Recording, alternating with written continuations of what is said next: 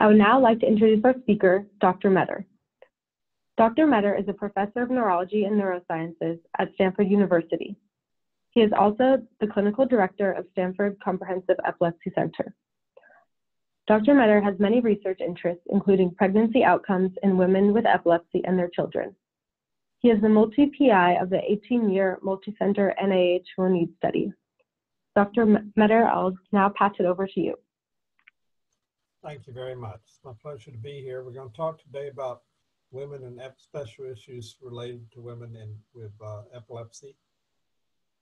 Hope you'll enjoy the presentation, and we'll have a question session afterwards. Just so you know, these are my financial disclosures. Most of my income comes from taking care of patients or from research grants. I do some consultant work, but all that money goes to a nonprofit called the Epilepsy Consortium. I think it's interesting to think historically about how far we've come, so we understand how far we need to go. The first anti-epileptic drug was discovered in the 1850s, if you don't count herbs like some Chinese herbs or marijuana. In the 1950s, a chemical called bromide was discovered and found to be effective for seizure control. But it wasn't until the 1960s that the first reports of malformations came related to anticonvulsant drugs.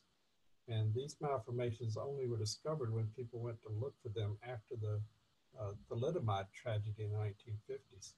What's interesting is, despite the fact that there were no prior reports of malformations or other problems, in the 1950s, there were 18 states in the US that had sterilization laws for people with epilepsy. And it was not until 1980 that the last state in the US repealed a law forbidding people to marry. So there's this concept that that people with epilepsy can't have normal children, and this is far from the truth. There is some increased risk, but we're discovering things that really help reduce this risk and understand it. And the vast majority of women with epilepsy can have healthy babies. The first specific malformation related to a specific anticonvulsant drug was spina bifida in early 1980s. This is a risk that's noted for valproate or valproic acid, or the brand name in the United States is called Depakote or Depakine. In the 1980s, in addition to malformations, some studies showed that anticonvulsant drugs might affect behavior in animals from fetal exposure. And it was not until the 2000s, around 2004, 5 to 2010, that we really began to understand differential risk across the different drugs for both malformations and for behavioral cognitive problems. You know, fully over 150 years passed before we got to that point, and we still have a lot to learn. So special issues for women include menstrual cycle abnormalities, bone health. It's more of an issue for women than men to some extent, although it is an issue for men because after menopause, women's bones thin more. And if they start low when they go into menopause, then they'll end up with severely thin bones. There's sexual dysfunction in both men and women. There's reproductive issues and family planning that primarily apply to women, and pregnancy and fetal outcomes that primarily apply to women. These issues of risk for the anticonvulsant drugs, especially for the bad ones like valproate, are interestingly, they only affect children of women with epilepsy because it's the fetal exposure. Men with epilepsy, because the exposure before the pregnancy and the fetal growth don't affect the sperm, and they actually don't affect the women's eggs either. So if a woman's on a bad drug and she switches to a drug with lower risk, then her risk for the pregnancy is related to the lower drug. During the pregnancy, besides just what happens to the baby's outcome, there's issues about seizure risk and blood level changes, complications of the pregnancy and depression, and then some issues about breastfeeding that we'll talk about. We won't talk about all of the issues like bone health and sexual dysfunction, but we will talk about a lot of things related to pregnancy today. One interesting problem that we run into with women with epilepsy is a disorder called catamenial epilepsy. It's about a pattern. It's a tendency for the seizures to be related to the menstrual cycle.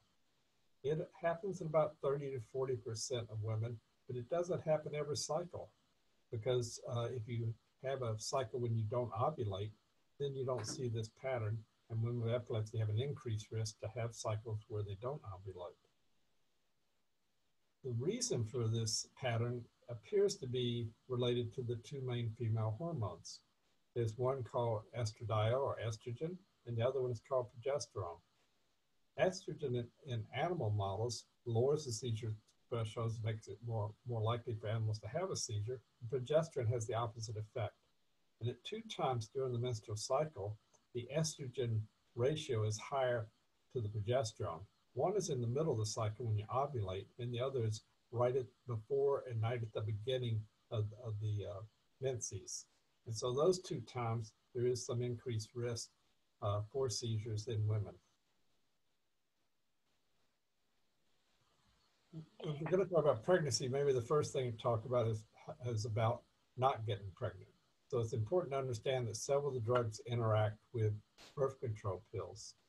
And I've listed here on the left a variety of drugs that can impact birth control pills and lower their level and therefore lower their effectiveness, and the woman might get pregnant. So if you're going to take a birth control pill and you're one of these seizure medicines, it's important to let your gynecologist know so they can increase the dose or try a different type of contraception. My personal recommendation to women of the most effective and reversible form of birth control are IUDs with some hormonal component. Those hormonal components in the IUD are not affected by the seizure medicines, and they don't affect the seizure medicines. I've noted here the drugs on the right, drugs that have no significant effects on the birth control pills, but I have lamotrigine in yellow because lamotrigine actually is lowered by birth control pills up to 50% lower level when you're taking the pill versus the weeks that you're taking placebo pill. And we can use lamotrigine with birth control pills, and we have to adjust it so that the levels remain good both during the active pills and during the placebo pills. Valprate's highlighted because it doesn't affect birth control pills, but it does affect other drugs. Like, for example, if someone was on a blood thinner, it would affect those kind of several of those blood thinning drugs, but it doesn't affect birth control pills. Dr. Meador? Yes. I just wanted to say really quickly, we had one of our attendees request for you to speak slightly louder or a little bit closer to the microphone, Okay. if that's possible. I'll try to talk Thank louder, you so much. okay, because I can't move the microphone. Sorry about that. So here's the clinical dilemma that both physicians and women with epilepsy face. Most drugs are generally contradicted in pregnancy, and we try to avoid drugs during pregnancy, for example, alcohol. But most women with epilepsy can't stop their anticonvulsant drugs due to the risk of seizures. So a convulsion could be deadly to both the mother and the child, or there's injury, there's risk of miscarriage, and loss of their job or loss of their driving privileges, which can really disrupt their life. So we can't just stop the medicine for most women with epilepsy. Just so you know, the seizures that really pose a big risk to the baby are convulsions. The smaller seizures don't. However, if you were to have a smaller seizure, we had loss of awareness, what we used to call complex partial seizures, and now we call focal impaired awareness seizures. Of course, if you were in the wrong place, like driving a car, that can be very dangerous. I again want to emphasize there's some increased risk for both malformations and cognitive behavioral problems in the babies of women with epilepsy, but the vast majority of the children born to women with epilepsy are normal. This is one complication during pregnancy in women with epilepsy that we should never see now, but there are some drugs like the enzyme-inducing drugs, the same ones that affected the birth control pills can also affect vitamin K, and this can increase the risk for bleeding in the baby after birth. This is completely preventable by giving an injection of vitamin K to the baby at birth, and this should be done routinely in every baby, irrespective of whether the woman's taking an enzyme-inducing seizure medicine. All babies should get this, but unfortunately, I had the experience of seeing a woman with a OB in a country hospital forgot to give the baby the vitamin K, and then the baby had a severe hemorrhage. And many of these babies die, and most of them end up with severe neurological problems from the hemorrhage. So if you're taking one of those enzyme-inducing drugs, I always encourage my women to remind the OB that baby's going to need that vitamin K. They'll probably tell you, yes, we know that. You don't need to tell us that, but that's okay. Better safe than sorry is how I feel about having seen a woman suffer this problem. We have changes in the blood levels during pregnancy. And as you can imagine, if your blood levels drop low enough, then your risk for seizures go up. And there's several reasons for this. One is a thing called reason non-compliance. It's when the woman finds out she's pregnant, she's worried the medicine's hurting the baby, so she stops the medicine. And this could be catastrophic because then the woman could have a seizure that could hurt her and the baby. So it's important to try to get the right drug in the first place before you ever get pregnant. In addition, during pregnancy, there's changes in how you absorb the drug, and there's increased elimination of the drug. And this can be quite marked. For example, two drugs we use a lot, lamotrigine and levetiracetam, they have on average a 200% change in the blood levels. But this is quite variable across women. It goes all the way from no change to a 400 or 500% change. So the way I approach this is trying to check the levels monthly during the pregnancy and adjusting and staying where they were prior to pregnancy, if they were seizure controlled before the pregnancy. So that means it's important to tell your neurologist when you get pregnant so they can monitor that. What are the risks for malformations? In the general population, it's about 2 to 3%. In old data in the mothers with infants and mothers with epilepsy, it ran about 4 to 8%. It's really broader than probably about 2 to 10%. Depends on which drug you're looking at. And the malformations we see typically are heart defects, oral facial clefts, minor skeletal abnormalities, urological problems like absent kidney, and then neurotube defects for two of the drugs, valproate most notably, and to a lesser degree, carbamazepine. This defect is when the spinal cord doesn't fuse in the back, and it's associated with hydrocephalus and cognitive problems and paralysis in the legs. A very, very severe defect. You note up in the right-hand corner, I've listed the North American AED pregnancy registry number, and I encourage women that get pregnant to call this number and enroll in it, because it's registries like this in other parts of the world that have really been instrumental in expanding our knowledge about the risk of the anticonvulsant drugs and pointing out which are high risk and which are low risk. And this is important we continue to gain this information because there's many of the drugs we don't have enough information for still. Here's kind of a summary of averages across different studies for what the risk is for major malformations by different anticonvulsant drugs. Valproate's the worst of these at 9 to 10%. Phenobarb has an intermediate risk at 6 to 7%. Topiramate has a risk of about 4 to 5%. Most of those are cleft palates. And then in the intermediate range, we have phenytoin and carbamazepine. And finally, the more safer drugs are oscarbazepine, lamotrigine, and levetiracetam, which are almost down to the same risk as the general population.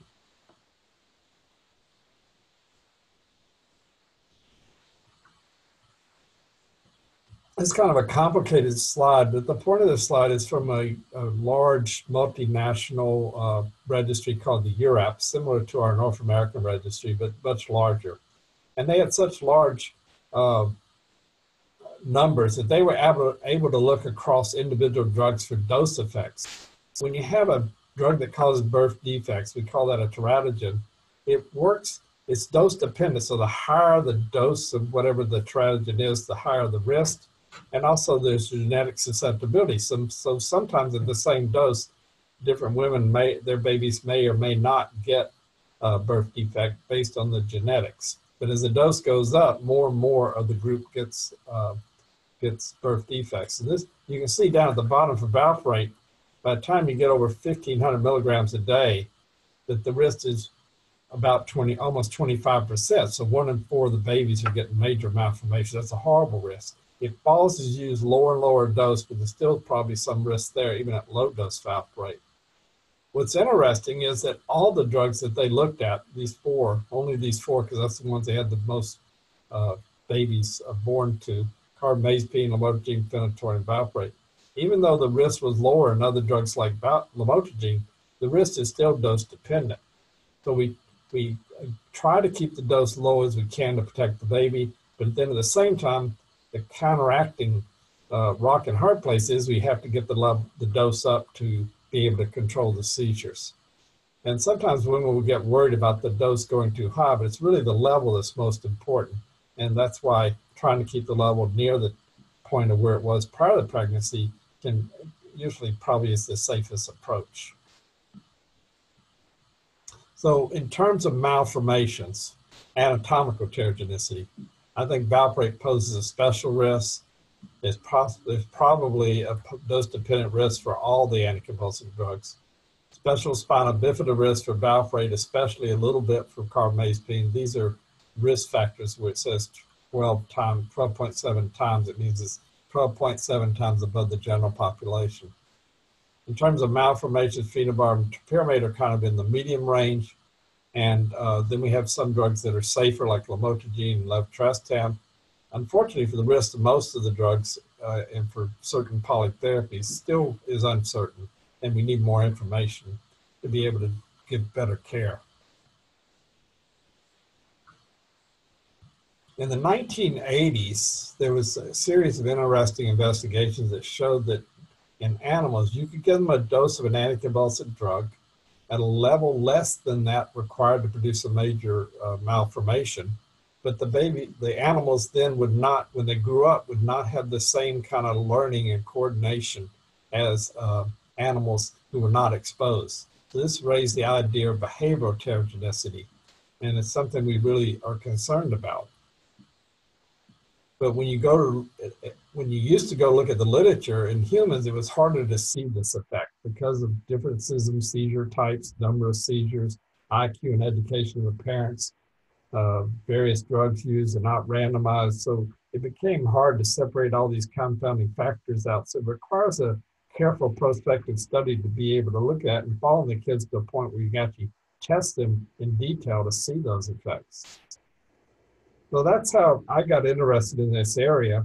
And we began a study in 1999. This is phase one of the study. It's called the NEED study. And we followed the kids out, testing them at different age. And the ultimate age we tested at was 6, because that's a very good predictor of school performance. Is also a very good predictor of adult cognitive abilities. And in that study, what we showed, we had 4 drugs. Those were the 4 most commonly used at that time in university centers. They were carbamazepine, lamotrigine, phenytoin, and valproate. And what we found was that valproate's kids, on average, had 7 to 10 IQ points lower than the kids on the other medications. And this is after adjusting for a variety of factors like maternal IQ and a whole bunch of other things that could affect the child's IQ. In addition, we found that it wasn't just IQ by itself, it was a whole variety of cognitive effects that were affected by the valproate. Verbal IQ was lower for valproate. Non-verbal IQ was lower for valproate. Memory was lower for valproate. And in one of the drugs, it was lower. Valproate was lower than lamotrigine for executive functions. These are kind of frontal lobe type functions. So it went across a whole variety of cognitive abilities in the children. We also found that this is dose dependent. What this is showing that the higher the dose is, the lower these scores were, like IQ and verbal IQ and nonverbal abilities and memory and executive functions were all worse for kids that had higher dosages of valproate than lower dosages. We didn't see the same pattern for the other seizure medications. Someone has asked me several times about whether is there a safe dose that you could give to a woman that wouldn't hurt the baby. Lower dose is certainly safer, but I'm not sure we know what a safe dose is. In this picture, what you see these little bars, and the top one are children of healthy mothers. And you see this kind of typical shape that looks like an inverted U shape where it's highest in the middle and then tapers off on both sides. That's a normal distribution you would expect in terms of IQ scores for kids. And then at the very bottom in red, you see children that were exposed to high dosages of valproate. These are not that high, it's just over 800 milligrams a day. So they're not all real high. And yet you see a larger number of kids have shifted to the left. They have lower IQs. And in the group in green is a group of kids exposed to valproate that was a low dose, less than 800 a day. And you can see it's kind of somewhere in between. So there, and in fact, that group had statistically significant lowering of the verbal IQ and had a significant increase in need for special education needs. So I'm still concerned even at low dose that there's some risk there with that drug. And I really try to avoid this drug if possible, if at all possible. If we can get control of anything else, I try to avoid this drug. Beyond the cognitive effects, there's also behavioral effects. And there's been several studies, most notably this large population-based study in Denmark by Christensen, that show there's an increased risk for autism and an increased risk for autism spectrum disorder in children that are exposed to valproate. Another reason to try to avoid valproate if we can. What about some other anticonvulsant drugs? Here's some information from a study that looked at levetiracetam, which is Keppra, and topiramate, which is Topamax. And what the study showed for Keppra had some good sized sample. We're reproducing that to make sure it's true, but it had a pretty good sized sample. It was no different. Keppra was no different than the children that had no drug exposure, where you see the valproate still is lower even in this group. But the topiramate, the sample size is small, but it also shows no effect. So it's an interesting finding that topiramate shows some increase for malformations, but it doesn't seem to have any increased risk for cognitive problems with the babies. This actually goes along with some animal studies that have looked at drugs in these animal models that show that the effect seems to be somewhat similar to the effect of alcohol in that it affects the nerve cells in the immature brain. And we see that with valproate, we see that with alcohol. We do not see that with levetiracetam or topiramate or lamotrigine or carbamazepine. And that may be why we don't see the big cognitive effects that we see with valproate, where the effect actually begins on the nerve cells at a level of in the blood that's lower than that we use to treat epilepsy, in fact. One of the interesting findings in our study was that we were controlling for a variety of factors that might interfere with us trying to find a drug difference. And one of the things we looked at is whether women were taking periconceptual folate. This means the folate you're taking at the time you get pregnant and the first month or so of pregnancy. And what we found is that children whose mothers were taking periconceptual folate were smarter. On average, about 6 IQ points smarter. That's a sizable number of IQ points. I'd like to have 6 IQ points more myself. And the CDC recommends that women take folate, periconceptual folate, because it reduces neural tube defects and reduces malformations. But now there's increasing data that taking periconceptual folate is particularly important for cognition, and particularly in women who are taking anticonvulsant drugs. Just this year, with some data published supporting our finding from Norway, it was a big population-based study in Norway, and they published 2 papers. One showed that taking periconceptual folate reduces risk for language delay, and the other one showed that it reduces the risk for autism traits. So there's something special about that folate at the beginning of the pregnancy is helping protect the babies that are exposed to anticonvulsant drugs. By the way, these Norway studies did not have very much valproate in it because it came after we found the bad effects of valproate, and the use had dropped in Norway at the time that these babies were being born. And so I think it's very important that women pay attention to taking periconceptual folate. The dosage may be a little bit different for certain drugs. I give a little bit more folate for the enzyme inducers, for lamotrigine, and for valproate. And it's important that we do this way ahead and plan ahead. The reason that is because half of pregnancies are not planned. They may not be unwanted, but half of them are not planned whether they're wanted or not. And so if you wait till you decide you're going to plan to get pregnant before you start taking your periconceptual folate, you miss the opportunity to get the best outcome you can with babies. So I encourage all my women that come to my clinic to take the folate and take it regularly. I tell them, take it till you go through menopause, get a hysterectomy, or your husband gets a vasectomy. When you can no longer get pregnant, then it's okay to quit taking the folate. But as long as there's a possibility, keep taking it just in case, because it's innocuous. It doesn't hurt anything. You just take it with your, at the same time you're taking your anticonvulsant drug, and it will help protect your baby if you get pregnant. So what can we include about behavioral teratogenicity? I think the study suggests that valproate poses a special risk for both behavioral as well as anatomical risk. The reasons for individual variability are not clear, and the risk of many drugs remain uncertain, but women with epilepsy should be taking folate regularly. They also should try to, well before the pregnancy, decide which drug is best and try to get on monotherapy if they can, and try to use one of the safer drugs that we know are safer if possible. There are many known positive effects about breastfeeding. I get asked all the time about breastfeeding and when you're taking anticonvulsant drugs. And in the general population, it's completely accepted that there's reduced risk in the child in respiratory infections, dermatitis, asthma, ear infections, stomach problems, obesity and diabetes, leukemia, SIDS, and maybe even cognition. And in the mother, there's positive effects too of breastfeeding, reduction in diabetes, breast cancer, ovarian cancer, and postpartum depression. So there are many positive reasons to breastfeed. Are there negative effects of taking anticonvulsant drugs? Well, the concept would be that if you were taking the baby's already born, so it's not going to get a malformation, but could breastfeeding, get the medicine through the breast milk, make the baby not be as normal in terms of cognition or behavior. In the general population, there's some evidence that breastfeeding may even enhance cognition.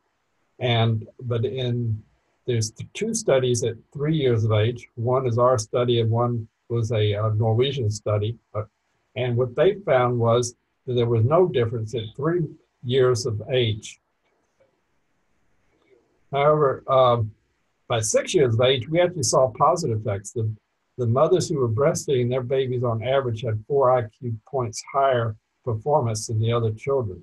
So I strongly recommend breastfeeding if a woman wants to breastfeed and can breastfeed, because I think it's going to be good.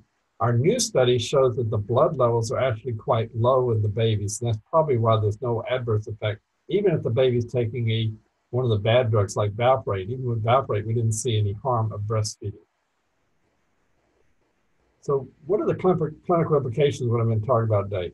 Again, most children born to women with epilepsy are normal, and a woman should not feel like she can't have a child if she has epilepsy, even if she's on the anticonvulsant drugs. All women of childbearing potential with epilepsy should be taking folate on a regular basis daily. I think women, one of the things that happens is sometimes women don't get correct informed consent. They don't get this information about all the risks prior to conception. It's very important. If your doctor's not giving you that information prior to conception, you need to see another doctor. You need to have this information to make the best choice and get on the right medicine way ahead of the pregnancy. I think valproate's a poor choice for most women with childbearing potential, but if it has to be used because everything else fails, then the dose should be kept as low as possible. I think breastfeeding is safe, and not only safe, I think it's beneficial and encourage it. And again, there's still more information we need to learn about other drugs. So one point I didn't make here that I should have is that it's best to try to get seizure control before you get pregnant, because if women are seizure-free for 9 months before they get pregnant, they have an 85–90% chance of staying seizure-free during the pregnancy. So it's good to work on that and get the seizure control under best as you can, and under a drug that we know is as safe as we can prior to the pregnancy to improve the outcomes. This is our new study that's still ongoing. It's called the MONEED study, because now we're looking more not just at child outcomes, but maternal outcomes.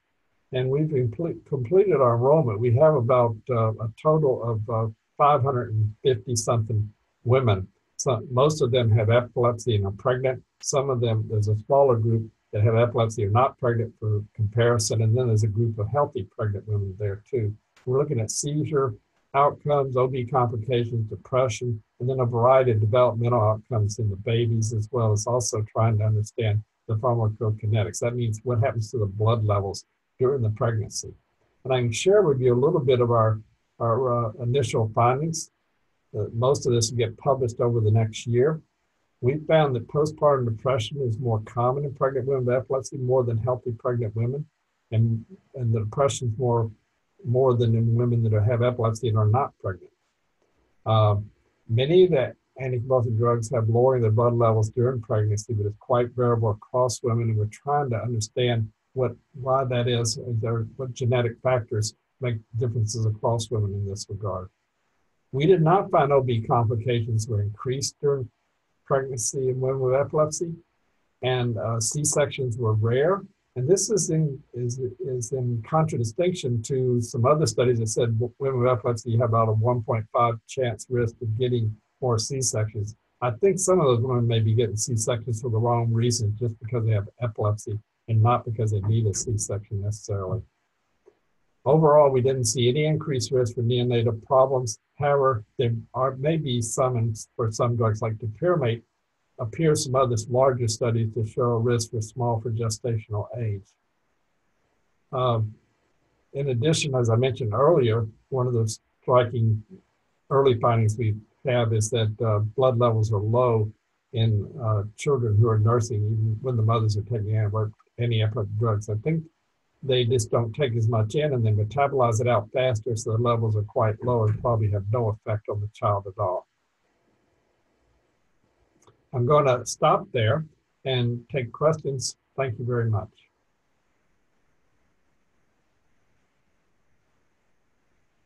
So much, Dr. Meador. We're now going to begin answering the questions submitted during the presentation.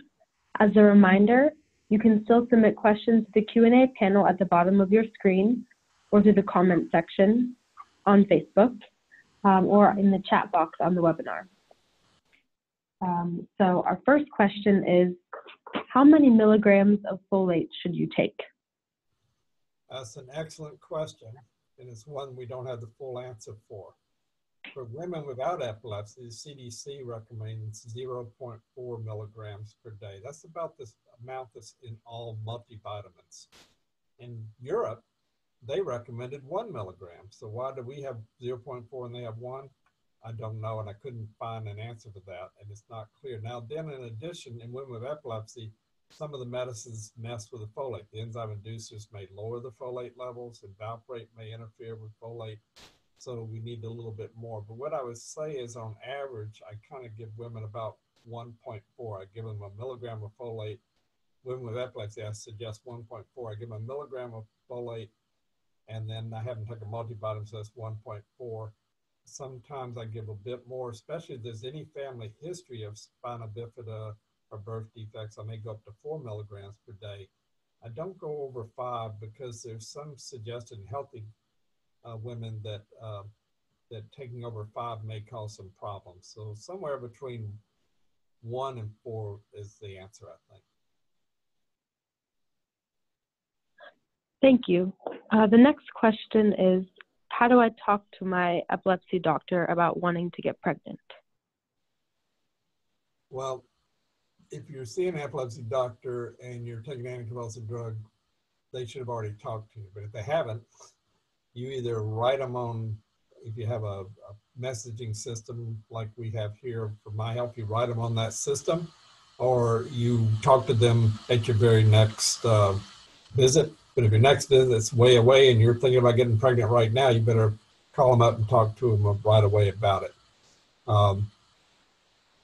You should not be in any way hesitant or shy or embarrassed about talking about pregnancy. It's very important that you get all these things straight in your mind so you can make good decisions well before the pregnancy. Like I said before, we want to try to get you on the best safe drug we can, the lowest dose in one drug if we can, get you on periconceptual folate, and to increase your chances of having a really healthy baby.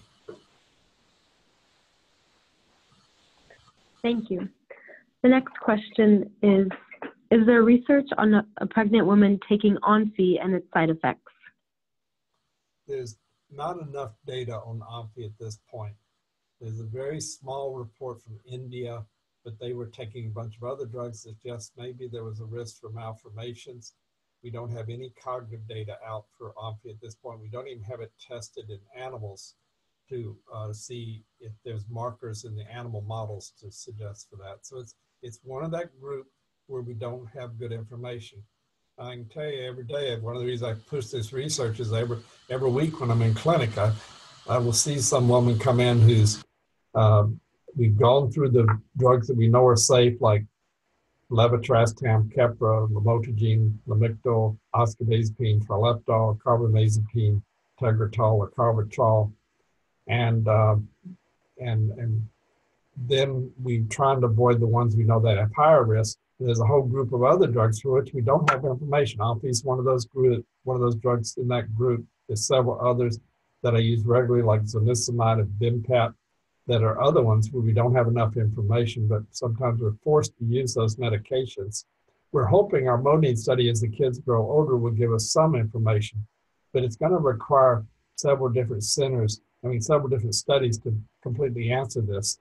But we're on the right track of trying to get more and more information as we go along, and hopefully we'll have more information within a few years. Thank you. The next question is about how many medications someone can be on if they're getting pregnant, and this is from someone who's currently on 4 different medications. Right. The risk appears to go up as you get more and more drugs involved. We don't know, I don't think all polytherapies are equal. There's some literature from Australia, for example, showing that polytherapies without valproate did not appear to have a major increase in risk. But we don't know for sure about what variety of different mixtures of drugs are in that regard. We've seen some women trying to avoid valproate, and they've had to use polytherapy to get around and try to avoid that. The risk is higher there with multiple drugs. It still would be possible, but you have to understand there is some increased risk. You can reduce those especially reduce any of the ones that we know are in the higher risk group. That would be good. I did have an inquiry some years ago from a young woman who very much wanted to have a child, and but she was taking 6 medications, and some of them were medications with high risk. And one of the things I said to her is it's possible to have a surrogate mother in this day and age as a way to have a child. Of course, you could always adopt, but if you really want to have a child with genetically hers and her husband, that's another possibility in the modern world today, because all the drugs you're taking now do not increase your risk later. It doesn't increase the risk to your ovary if the ovary is fertilized and grows outside of all that drug exposure. The child will not have increased risk. Thank you. The next question is, do you have any recommendations for holding your baby if you're worried about seizures? Another good question. After the baby comes, one of the things that I talk to women about, I talk to them during the pregnancy about this, not after the baby comes, but I talk to them before that to plan ahead, is that you may be sleep deprived after the baby comes, and we have to pay attention to that, get some help from the family. Maybe if you're going to breastfeed, maybe you pump and they feed that later, or you supplement with bottle at night, and somebody in the family other than the mom's always getting up. Somebody else is trying to help out, so the mother's protecting herself in terms of sleep deprivation. And that's why sometimes I leave the level of the medicine in the mother's blood a little bit higher than I do before the pregnancy. But what I tell them for safety issues, and because it is an area we're not completely sure, and especially I do this if women are still actively having like jerks from juvenile myoclonic epilepsy or something like that, I tell them don't carry the babies around just in your hands. Use a sling to walk around with them, or use the umbrella stroller. The little umbrella stroller is folded out, scoot the baby all around the house in that, and then take them out and play with them on the floor or on the bed, and to reduce this risk from the seizure. Another important safety thing is not to bathe the baby by yourself. unless you're doing something like put them on the bed and got a wet rag and you're just going to wash them that way. Never put them in water by themselves. If the possibility is that you could have a seizure, you have the seizure, the baby flops over and can drown. So that's another recommendation I make them in terms of safety issues. Thank you. The next question is, how can menopause affect epilepsy? There are some women that have a little bit of exacerbation around menopause, and then it settles back down. Some women will actually get better after menopause. One thing to watch out for during menopause is to make sure that your GYN doesn't put you on unopposed estrogen for menopausal symptoms. Because if you take the estrogen, remember that's the one that lowers the seizure threshold, and you're not taking any progesterone with it, then that will lower your seizure threshold. So I saw a lady one time that had been seizure-free for 20 years, went through menopause, had some hot flashes. Her doctor gave her some estrogen by itself, and then she had a breakthrough seizure. So sometimes can make seizures a little worse. It's usually not a big issue. Depends on how sensitive, how fragile the woman's epilepsy is. By fragile, I mean, is it really well controlled? Is it like, are we just barely getting it controlled? Then those are the ones who can see some problems during that time. But make sure your doctor is not putting you on estrogen by itself, because that could precipitate seizures.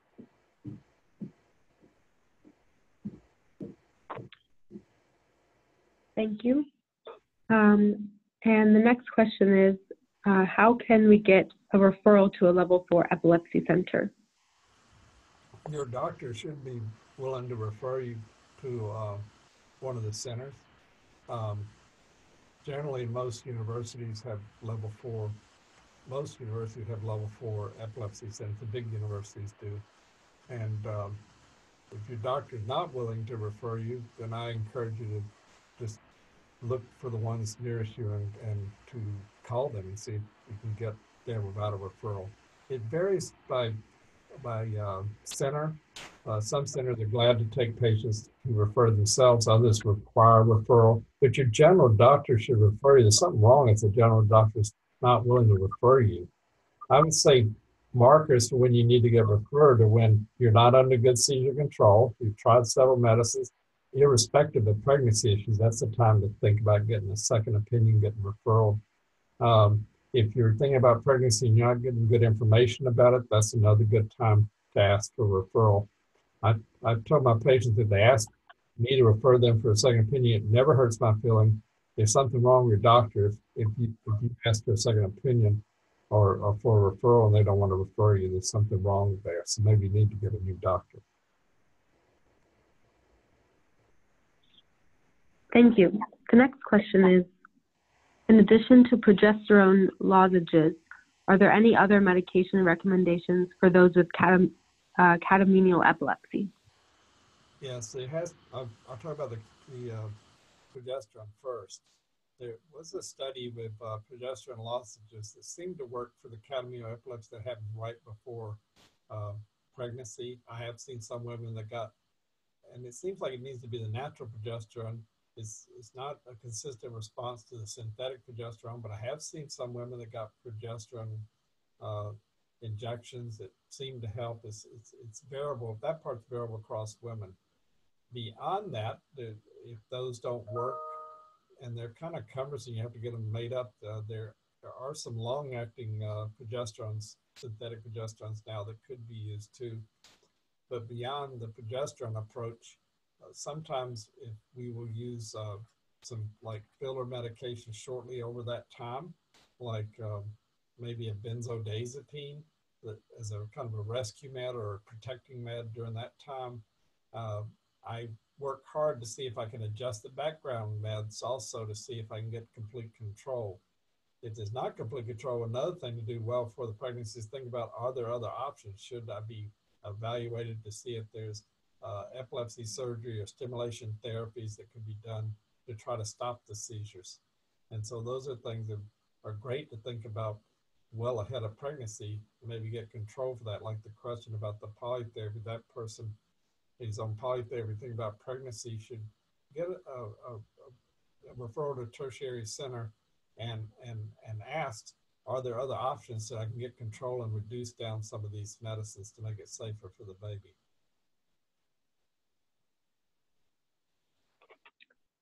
Thank you. The next question is, what is the difference between folic acid and folate? They're the same thing, just different terms that we use. Perfect, thank you. Sorry, I should have made it earlier because it does get confusing sometimes to people. Thank you. The next question is, why do the side effects of Lamictal increase during my menstrual cycle? Oh, that's because, well, and that's without birth control pills, I guess. If you were taking birth control pills, it makes sense because the birth control pills would lower the level during the regular part of the month. And then when you have the period, you're taking the placebo pills and the level bounces up during the period. So if you're taking birth control pills, that's completely explainable. It's not as explainable if you're not taking birth control pills. And I would probably see if you get your doctor to check the level when you're during the period and not during the period, see if there's some kind of major fluctuation that is occurring there. And maybe you could think about adjustment of the dose to try to avoid that toxicity during the period if it's going up. The same is true whether you're taking birth control pills or not. You could check that and think about adjusting the dose to try to keep it high enough during the non-period time but not too high during the period time. Another option is to think about using an extended release drug. They don't get quite as high a peak, and sometimes that'll improve tolerability for people using extended release.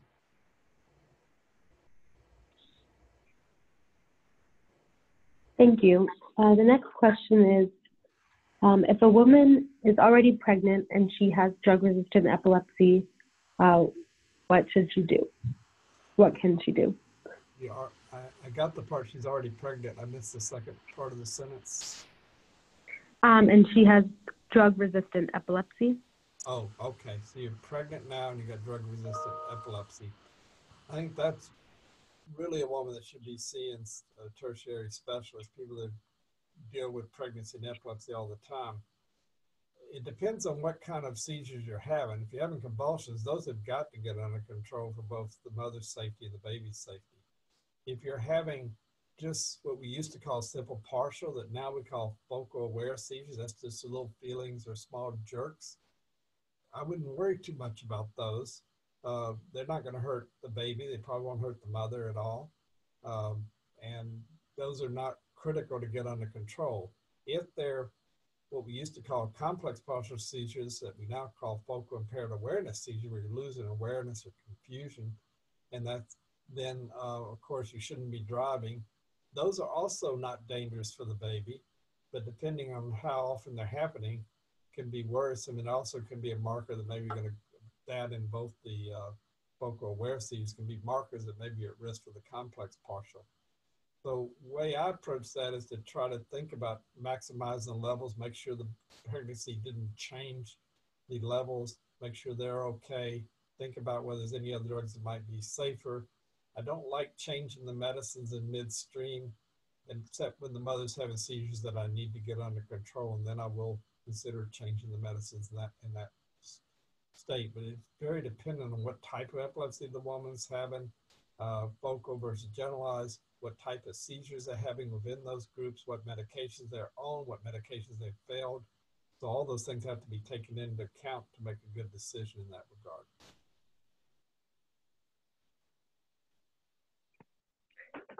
Thank you. I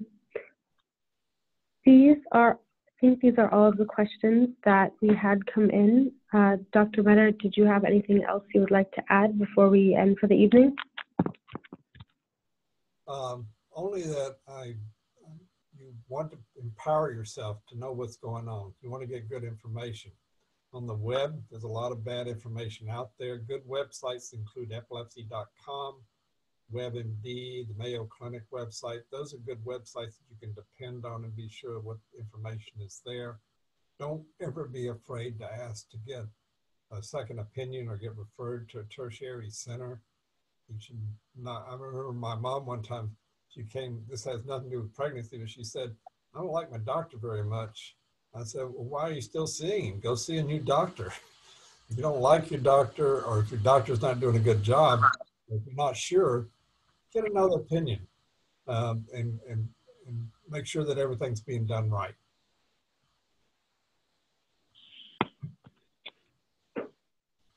Thank you. And thank you, excuse me, thank you everyone for attending this evening's webinar, and thank you so much, Dr. Meador, for your presentation and answering all of the questions. Everyone will receive a follow-up email with a link to view the recording.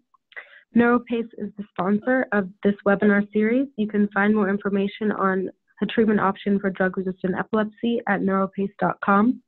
This concludes this evening's webinar. On behalf of NeuroPace, the Epilepsy Foundation of Northern California, and Dr. Meador, thank you all for joining us, and have a great rest of your evening.